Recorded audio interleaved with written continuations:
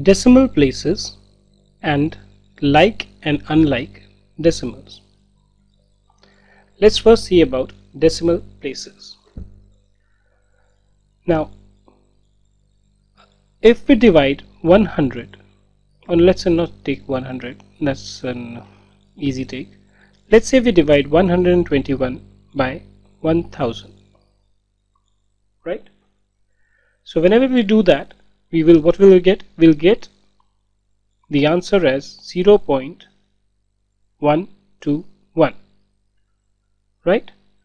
So because there are 3 zeros, as I had discussed, after this point, after the decimal point, there will be 3 digits. So when I write down all these 3 digits out here, I get the solution. If this would have been, let's say for example, 12 upon 1000, then I would have got 0.012. This number is supposed to come 12 as it is. Then you increase this to the number of zeros such that you get 3 digits after the decimal point. By decimal places, what we mean is the number of digits after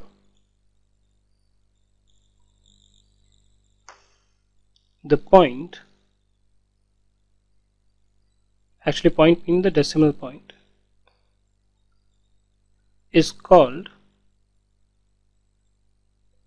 decimal places. So let's say for example, if you had 3.6982, or you had 4.12347, or you had, let's say for example, 3.12, then the number of decimal places in each one of them is basically the number of digits after the decimal point. So after the decimal point, how many digits do we have in this? 1, 2, 3, 4. Hence, there are 4 decimal places in this number. Okay. How many decimal places do we have in the second one? 1, 2, 3, 4, 5. Let's talk about the third one. 1, 2. Right?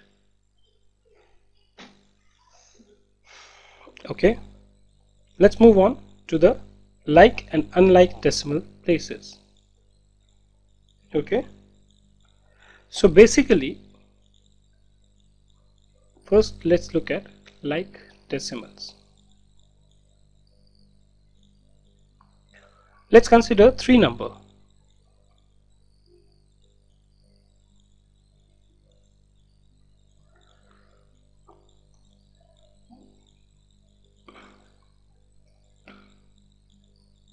Actually 4 of them. Now let's find out how many decimal places do we have in each one of them. So in this one, 1, 2, 3, 4. 1, 2, 3, 4. 1, 2, 3. 1, 2, 3, 4, 5. Now what we mean by like decimal is that if in any 2 decimals the number of decimal places is equal. Okay, so let's say you have equal number of decimal places in first and second, 2.6834 and 2.9321 both have 4 decimal places each. So we say that decimal 1 and decimal 2 are like decimals.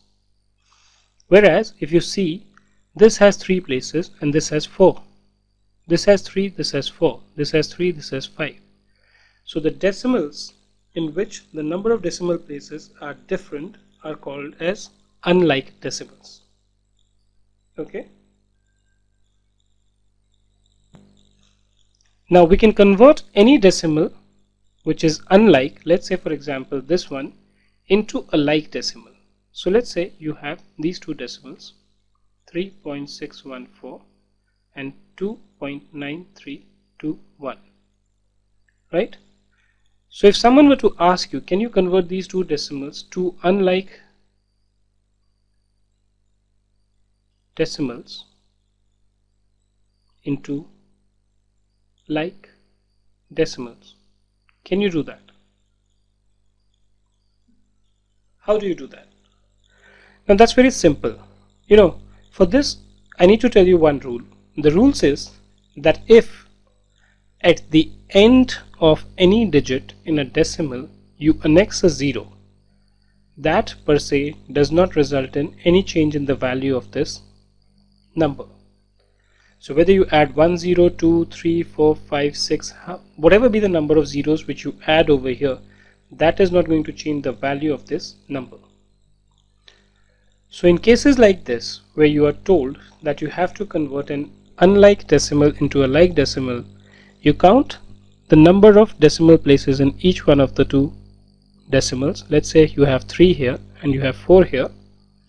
In the one which has lesser number of decimal places, add as many zeros so as to make the number of decimal places of this equal to the decimal places of the next one. So let's say it was 3 here, I added 1 more 0 here, so this became 4. So effectively now both of them have 4 decimal places each, and therefore they are like decimals.